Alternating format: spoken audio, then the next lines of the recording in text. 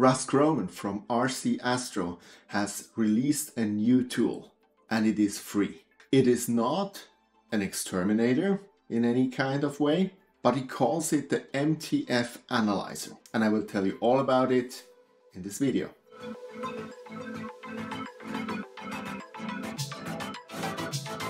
Hey, this is View into Space. I'm Sascha from Switzerland, so grüezi miteinander, and thanks for watching my channel. So this new tool that Russ has actually published is a web tool. So it's not connected to PixInsight and it does not modify your picture. But it gives you valuable information and answers questions like, what camera does really fit to my scope?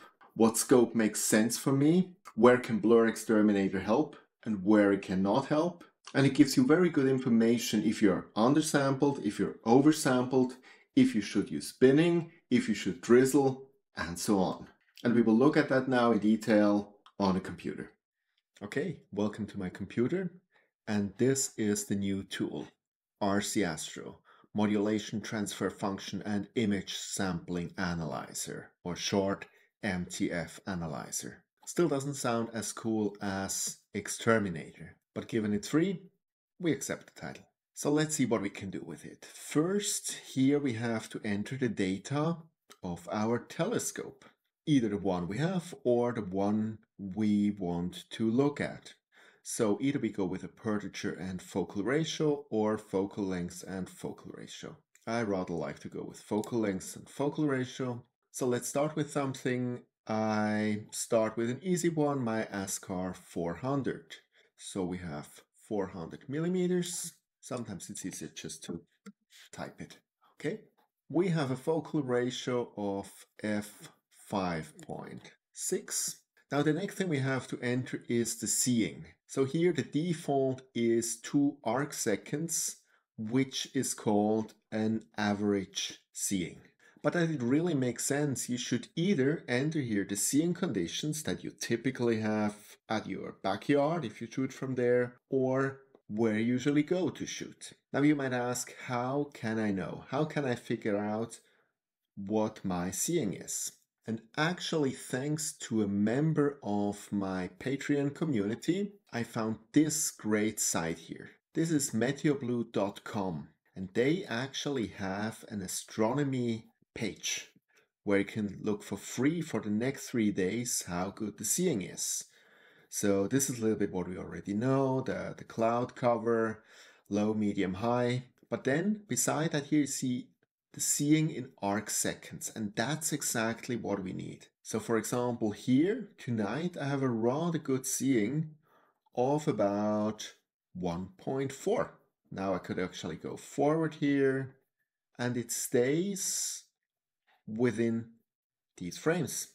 So I actually have here where I live a better seeing condition usually than the 2.0. That's good to know. So with that information, I go back to the tool and I say, well, usually my seeing is about 1.5. Now the next thing we have to enter is the wavelength.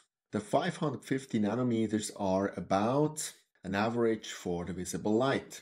So we can leave it at that, or if you're very specific, if we want to know it mostly for HA, for example, or if you do a lot with O3, we could obviously enter here specifically the nanometers for these emissions. The next thing we have to enter is the pixel size of your camera. That is for my 2600, 3.76. Next we have to enter the sensor size. So again, for my 2600 MC, that's the sensor size by pixels. Drizzle binning we leave at the moment at none, and so now we have entered everything. And now we get a lot of data and curves, and quite honestly, if you do not watch this video right now, this is rather confusing, and actually there's a lot of text down here which you can read, and I read this and I still had issues to comprehend. And thankfully, someone recorded for me the speech about convolution that Russ did at the NIF convention just in New York, and that really helped. And based on that, I think, at least to the level I can comprehend it, I think I understand how this whole thing works, and I try now to explain it to you.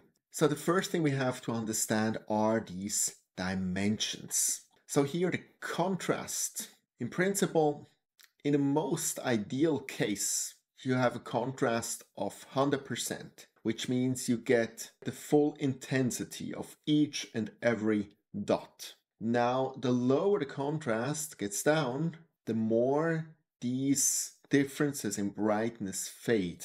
So the less you can see it, the less optimal it is, until they are by zero, where they completely disappear. On this axis here, you best go to spatial frequency. And now if we go to image space, in principle, only the numbers here change, the rest is the same. But in principle, what it means is if we go over here, the more or the higher the resolution is. So the more individual differences by millimeters can be resolved. And that's what we want, right? We want to have the highest resolution possible. That's also why we go with smaller and smaller pixels, because when we have smaller pixels, it means we can resolve more. If we go with a better optics, it means we can resolve more. Now, instead of the image space, you could go with the object space. And what it actually means here is each of these little bits per millimeter, which I just said, so the resolution, what does it actually mean from an arc-second point of view at an object? And then that's what you have here. But I think it's actually easiest to understand with the image space and spatial frequency. So these many pixels in principle differences per millimeter can be displayed. Okay, now we know what these two axes are. Now let's go to the many curves. So let's start with this one, the diffraction limit. And that really means based on your aperture or your focal length, your focal ratio, what can your telescope resolve given that you have the most ideal optics? That's this line here. So let's say you buy a Takahashi, which really has amazing optics. Based on the focal length, the focal ratio, this is what it's capable of resolving if everything else is absolutely perfect. But as we always know, not everything is perfect, right? So now let's look at the next two curves. The orange one is pixels plus diffraction, meaning we have the diffraction limit here, plus we also have a certain number of pixels. And obviously that's the maximum we can resolve, the amount of pixels that we have. And as you see, this goes down here. So now we already don't have this whole resolution of contrast anymore because my camera sucks. So I'm just kidding, but that's the issue. In principle, the pixels are too big for what this scope would be able to resolve. And then comes the blue line, and that's the seeing. So again, we go with the maximum diffraction, and then we deduct the seeing. And you see it's almost at the same level as the undersampling that I have because of the camera. Now the issue is, even it's almost at the same level, this adds up. And in a total, I get here the receipt for everything that's bad. And this white line at the very end is really what I can resolve with my camera, my telescope, my seeing conditions. So the question is, what does that mean now? Well, it means, first of all, I'm undersampled. Secondly, it means if I do not do any deconvolution, somewhere around here, it gets blurry and not very good anymore. So I have actually really a good contrast. If we go with 50%, I have only about 70 cycles per millimeter. So that's not really good. And here is where blur exterminator comes in. Because blur exterminator, what it actually does, and I think it illustrates here perfectly. All that blur exterminator does is it takes this contrast, which is rather low, rather faint, and amplifies it up here, up here, up here. So that all this area here has now a full contrast. And so it kind of retrieves this rather faint parts. Now there's something to realize. Whatever here is red is where we're undersampled. And that information is lost, because if I don't have it depicted in my pixel, also Blur Exterminator cannot guess. So at about 135 cycles per millimeter, or about 0.26 cycles per arc seconds, it's game over. But it's already much better than what I have without Blur Exterminator. Now there's something else to notice. What can destroy this is noise. Because if I have noise, then these low contrast areas, they get drowned in the noise. And that's why actually people who say that, well, you can just take a few cell phone photos and Blur Exterminator will do a fantastic job, it's not true. And it's also the reason why some people say that actually Blur Exterminator has almost no effect.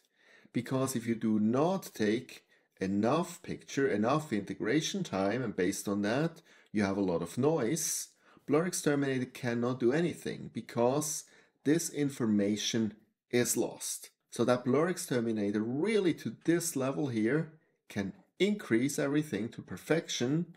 It needs to have a picture without noise, and that doesn't mean denoising by noise exterminator. That means really having actually enough integration time to remove the noise through that. Now that said, can we do something about this here? Yes, obviously I could buy a new camera with smaller pixels, but then there's drizzle, right? What if I actually drizzle? Let's try that out. And, oh my god, all the undersampling is gone. And so also that is something great which actually this tool enables. You can actually play with drizzle and binning and see if it helps you. So now actually if I drizzle, I can easily be at 0.3, we don't go down to 0 here, but if you're realistic, about 5%, we're about 0.35 cycles per arc seconds, or about 180 cycles per millimeter, which I can now fully resolve. And so this is the information that I need now. I have to drizzle with my FRA 400 in the combination that I have here, and then I can get really good results again if I accumulate enough integration time. So with that, let's try my other telescope and let's see what's happening there. And that's my CPC 800, so completely different story. Here I have a focal length of 2032 and a focal ratio of 10. Everything else stays the same. So here we have now a completely different situation. We have here again the diffraction limit. And then if you look at the pixels now here, we're almost equivalent. So here my camera can really fully resolve what the telescope can actually send to it. That's great. But then comes the big issue. And in principle, the blue line and the white line, they're lying on top of each other. And the reason is that everything that matters here is the seeing. And you see that easily if I go now to seeing and if I start to move it. You see that? These lines, they move right on top. And now actually, if I want to have a decent resolution with the scope, I would have to go somewhere where you would have seeing conditions 0.6 arc seconds. But where do you find that? You really have to go up a hill with your 60 kilogram telescope on the back, right? Somewhere high up in the sky where you really have perfect, pristine seeing conditions. And if you do it like me from the flatlands, you get subpar results. If you now, for example, go to an average of a 2.0, this is really, really bad. All this here, we lose. And obviously here we could say now we're binning because, and you see that, it has almost no effect here. We have less pixels, so that will probably be the better solution here. So if you go now back to the 1.5, what I have here, we take again about 5% here. We're at 57 cycles per millimeter and about 0.5 cycles per arc second. And I want to make a last example and stick with me because there is a message behind it. and something which I really want you to consider. So we will now take a last example, and let's say I just won the lottery. So I go crazy. And so I decided I go for this here, the CFF 600mm f8 Ritchie-Chrétien telescope. It just costs 45,000 euros. But hey, I want to make really cool pictures. So let's buy it. So this monster has 4,800mm focal length and an aperture of f8. So I already entered that here, and look at that. There's all this potential which we lose simply because of seeing. And if you look at that, what it really means, image space, we're at about 30. And object space, we are about 0.65 cycles per arc seconds. Now, if you go back, we have with the CPC 800, we have 0.5. And with the FRA 400, we have 0.4. Now the point really is, if you shoot with this monster, and by the way, let's see how many kilograms this has.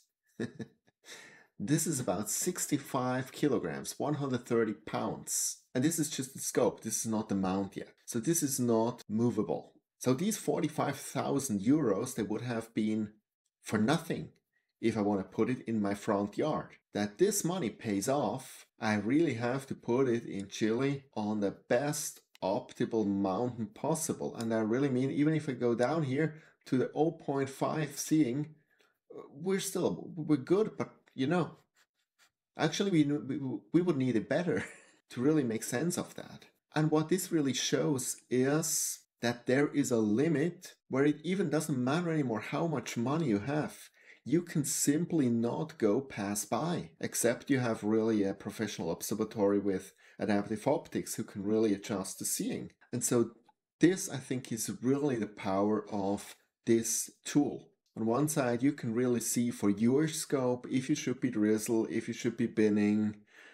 So that's great, and also get a little bit of reality check based on your seeing where you actually are. So it could actually be that for one night you actually should be drizzling, for the other night you shouldn't, depending on your seeing. And you can actually try this out and then look it up on Meteo Blue, what your seeing is for this night, and adjust. But on the other side, if you're in for a new camera, for a new telescope, it really makes sense to do a reality check here if that scope even makes sense for your seeing conditions, and also based on your seeing conditions, what camera actually gives you the best bang for the bucks. So that was it already. I hope this was helpful. If you would like to have such breaking news as soon as possible, if you want to have more information about the MTF Analyzer, please join my Patreon channel. Link is in the description below. See you next time, and clear skies.